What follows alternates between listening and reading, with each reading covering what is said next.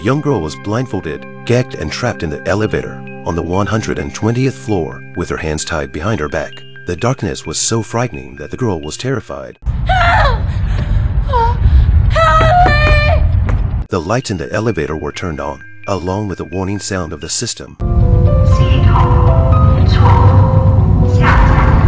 The girl was confused when she heard it. The next second, the elevator began to fall vertically. The huge acceleration made the girl hanging in midair until the brakes. The girl fell heavily to the ground. This fall made the girl faint directly. However, the danger did not stop. The elevator continued to rise again, and only when it was 100 meters above the ground did it slowly stop.